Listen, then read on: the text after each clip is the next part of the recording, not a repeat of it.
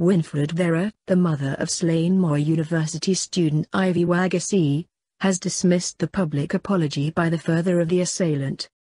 George Kinuthia, a Thika town businessman, is the father of Wangechi, who was yesterday charged in an Eldoret court with the murder of Wangechi. Wangechi was axed to death on Tuesday last week at Moi Teaching and Referral Hospital, Eldoret, where she was a sixth-year student. Waithera spoke to the news minutes after Kinuthia apologized to the family over his firstborn son's act. "It's not easy to just accept and move on," she said. "It's not easy for me and my family.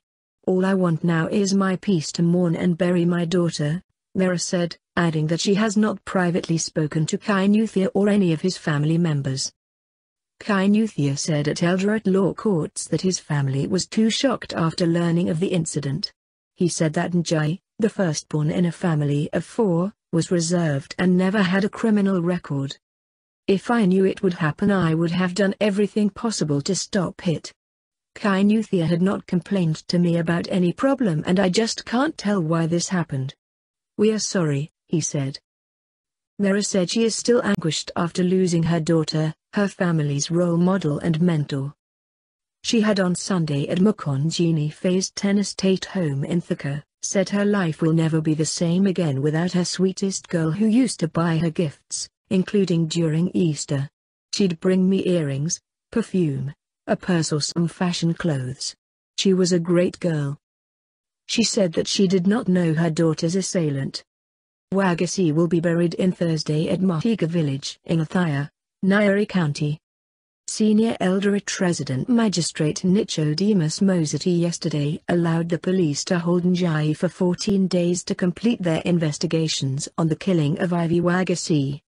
Mourn ordered Kinuthia to be held at the neighboring police station until April 30 when he will be brought back to court. Senior Deputy Director of Public Prosecutions Freedom Wangechi had told the court that they needed time to have Wangechi complete recording his statement. "Your Honor, he was admitted to hospital since the incident and we have not had time for him to complete recording his statement," Wangechi said. She said they had taken samples from the suspect and the deceased for testing at the government chemist.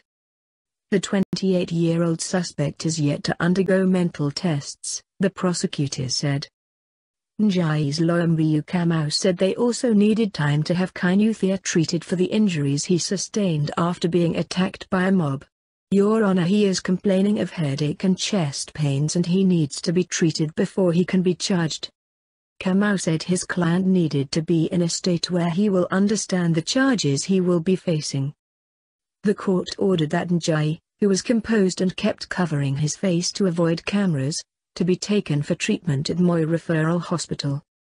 The court was packed. More than 20 relatives of the suspect were present. George Kinuthia said he had heard about the relationship between his son and Ivy. "We are really sorry for what happened. This is really a difficult situation, especially for the family of Ivy," he said. He is from Gatanga in Moranga. He said his family is yet to get in touch with Ivy's family, but they are in talks with elders and church leaders to know how best to handle the situation. According to him, the two families knew each other.